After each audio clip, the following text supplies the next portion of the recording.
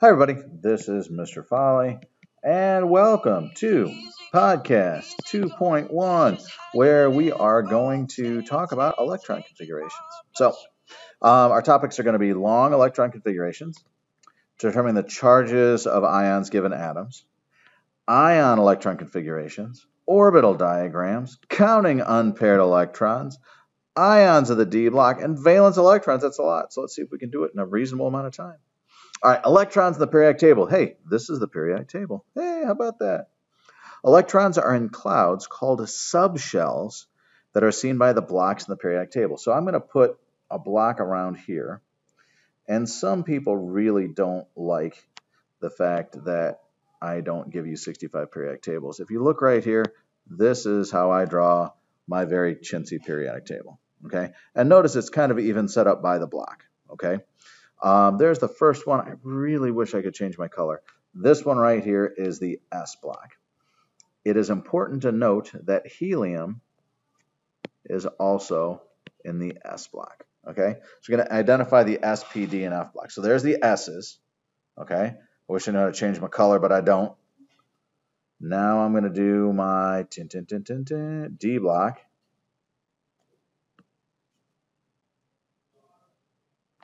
D block's the middle. Bum, bum, bum, bum, bum. And this is my D block. Okay.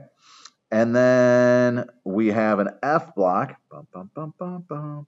What I'm highlighting, you can kind of see the breaks in it. So if I'm outlining it, that also includes it. This is the, this is the P as in piddle block. P, S, P, D, and then this last one is F. So I'm going to write these so you can see them a little bit better. This is the P as in Paul. This is the D as in dog. I miss my dog. This is the S as in Sam. Okay. So tricky part is S, kind of, sort of, helium fits in there. Okay. So that's it. What subshell block is K in? Okay, well, K is right here.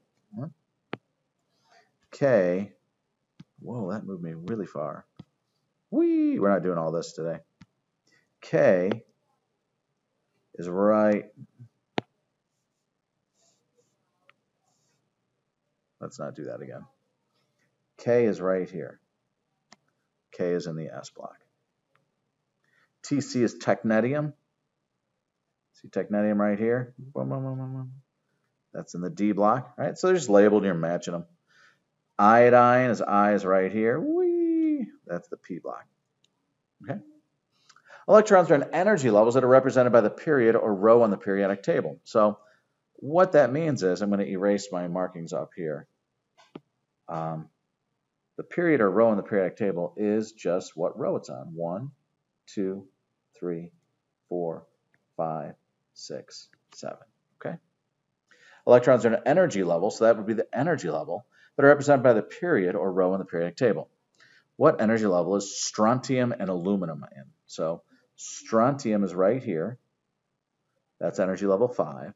And aluminum is right here. That's energy level 1, 2, 3. Strontium is 5. Aluminum is 3. And then we've got exceptions. Darn it, it seems so easy. So when you look at the periodic table, it's an ugly beast, isn't it? This is just the best we can do. So there's going to be some exceptions. There's going to be some ugliness that goes on here. So let's enjoy our ugly. Okay. The D block is actually being added inside of the S. So that means if I'm on 4S, so if I'm counting up the 1, 2, 3, 4, so if I've got like level 1, level 2, level 3, level 4. So if this is level 4, the D block is actually here.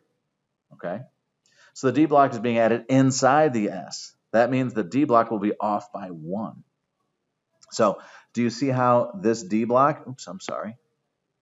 This D block, I think it's the button on my shirt. Come on. Well, now I know not to have all these in one document anymore. The D block is inside the S. So if I'm looking at scandium right here, it says it's the 4th, but this is the 3rd. So this would be 3D is this row right here. The one that starts with Y would be 4D, even though it's on the 5th level. Isn't that crazy? So the D is kind of bumped, I don't know, you want to say up one or down one, depending on what it is. But it should be on the 5th level, but it's 4D, okay? So be off by 1. So it's going to be 5S, 4D. See how that is not what you'd expect? You'd expect to be 5, 5, 5, 5, 5, but it's 5 and 4. So what energy level are the d electrons in for iron? Fe, Fe.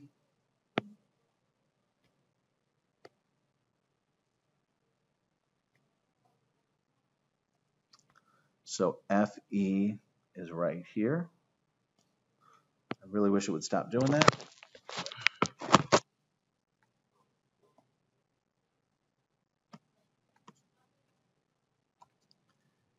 Fe is right here, which is the 4th energy level, but adjust it to be 3 for the D.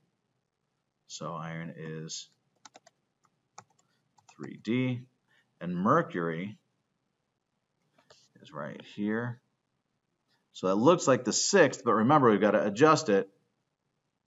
So it's going to be 5D. Okay. F exception. F is kind of weird, okay? So the F block starts with 58, okay? So let's take a little look at this. Here's my F block. I'm going to zoom in.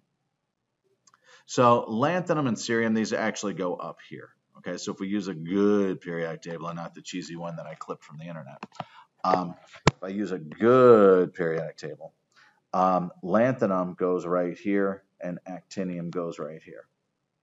Okay, so we're looking at number 58 for this. So what you need to know is that this is the 4F and this is 5F. And that's what you need to know.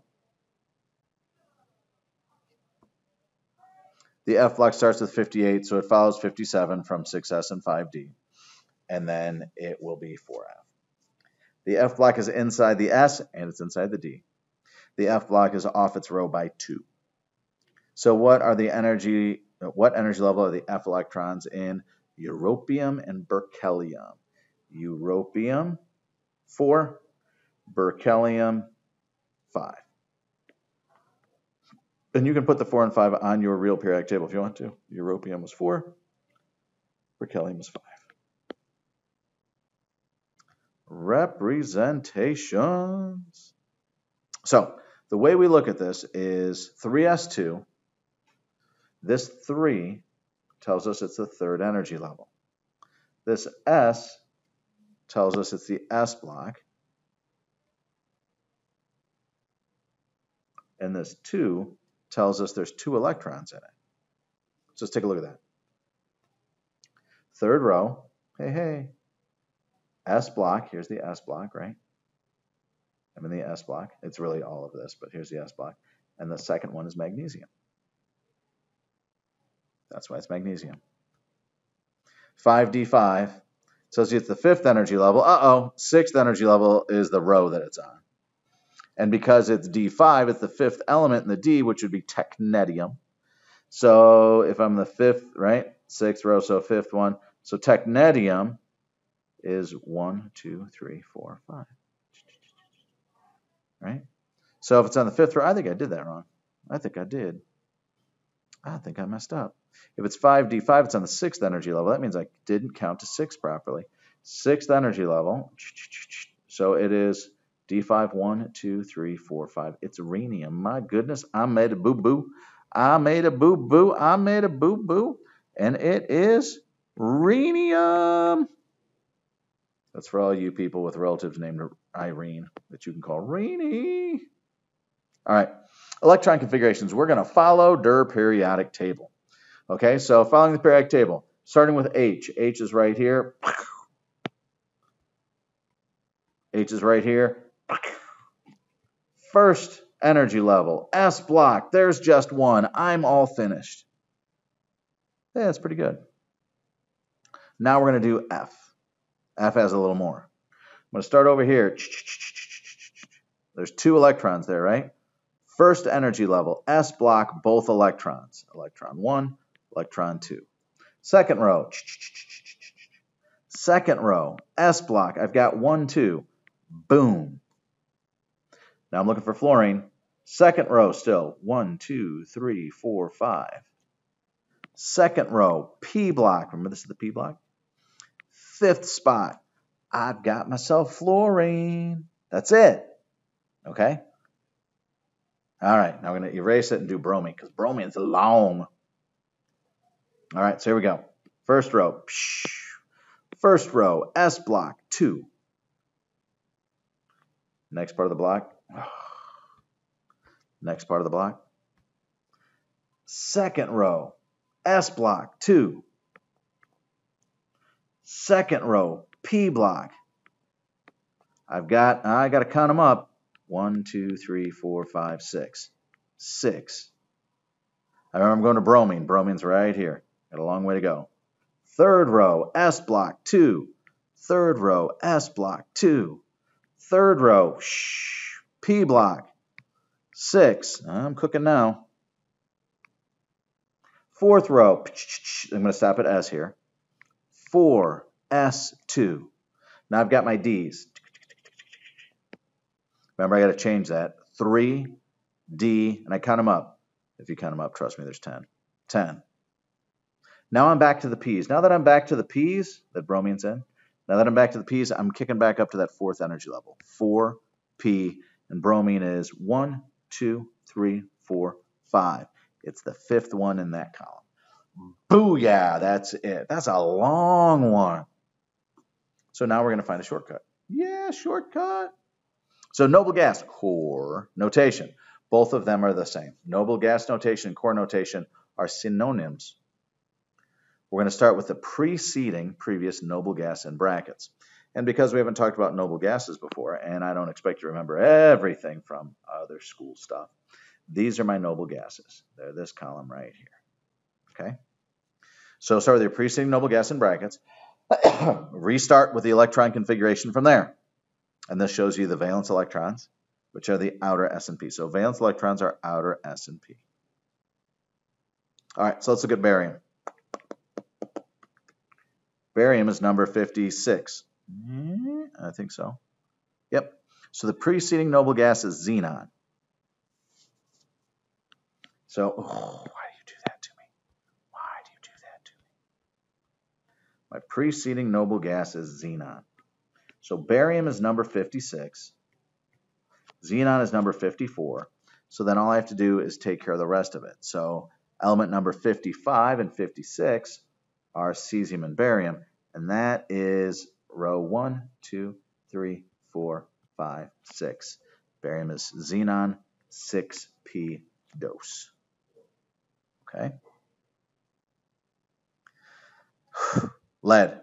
Dun, dun, dun, dun. Lead is here. Boom, boom, boom. Number 82. Still xenon. Xenon. Oh, why do you do that to me? Still xenon. Now xenon, I got a lot to go through here. 55 and 56 are 6s2. Oh, I put P here. This is an S. Then I've got to do, look right here. Oh, man, you're hurting me today. This guy right here is 57. So that's going to be 5D1. And then I got my F's. 4, F, 14. Yeah, there's 14 of them. Take my deep breath so it'll settle on my paper. 4F14. So that gets me through all that. Now I've got to finish this. I'm going to lead, right? So I'm going to add another 9 to lead.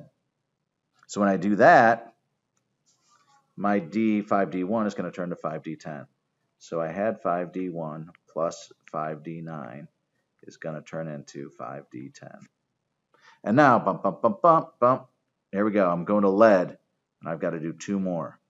Notice it's the 6th P2. 6P2. Now that seems like a lot, right? But it's way better than writing all the ones for lead, right? Right.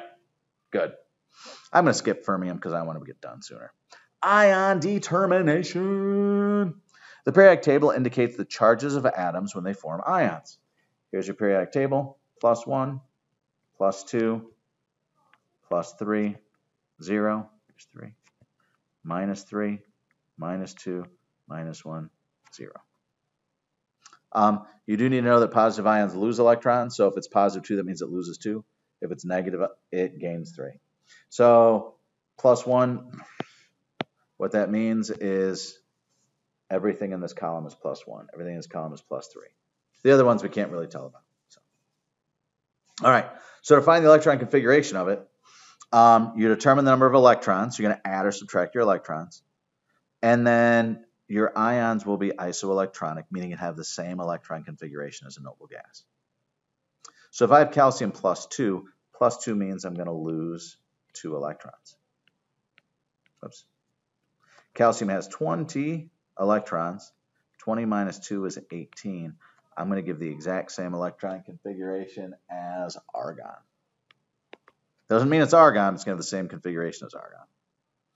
So then that means it's going to be 1s2, 2s2, 2p6, 3s2, 3p6. So I did that one quick, but that's all right. Nitrogen is negative 3. So nitrogen's right here. And if it's negative 3, that means it's going to gain 3 electrons. 1, 2, 3. It's going to be just like my old pal neon. Okay? So neon is going to be 1s2, 2s2, 2p6. We'll look at the periodic table for just a second with that. Here's neon, right?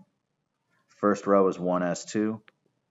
Second part is 2s2, 2p6. Woo, let me tell you this part, my friends.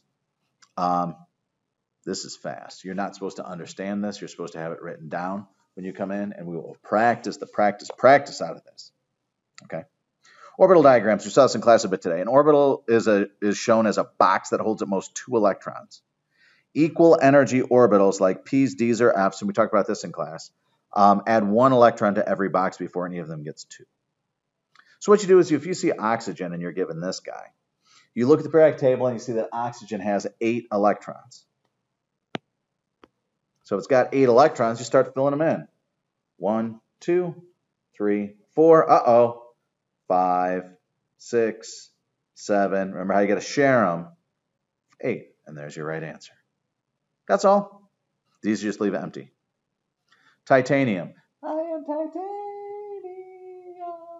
So titanium has 22 electrons. 22? I don't know about you, but I'm feeling 22. 1, 2, 3, 4, 5, 6, 7, 8, 9, 10, 11, 12, 13, 14, 15, 16, 17, 18, 19, 20, 21, 22. That's not right. Is that right? That's too many electrons.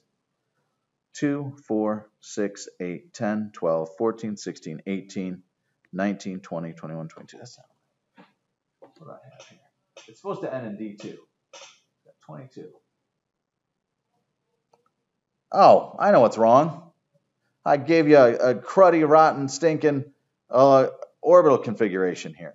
Oh, that's what I get. The internet is wrong. The internet is wrong.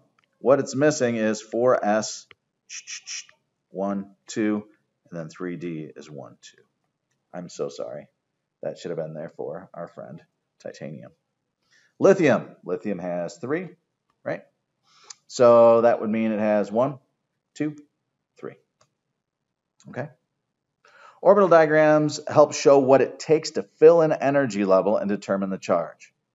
Oxygen is negative 2 because it takes 2 electrons to fill the second energy level. So if you see this right here, see how I would have to add, if I had 2 more electrons right there, I'm full. I'm at a 2p6. Yeah.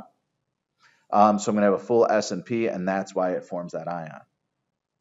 Titanium would be plus 2 because you could get rid of these 4s, right? And then you'd have your S and P, your valence S and P for the third level be full. Or it could be plus 4 because it's going to empty out those, and then you can empty out these two, and you have a full S and P in that case as well. Lithium is plus 1. See if I got rid of this, I would have a full 1s. Remember, outer S and P only are your valence electrons. So oxygen has 6. So if I look at oxygen has 6 valence electrons, 2 plus 4. I do not include those as valence because they're not on that outer level of 2. Valence electrons, the electrons that react in chemistry, so we focus on them a lot in the future, and that's it. So I will say this to you. Good work, my friends, and toodles.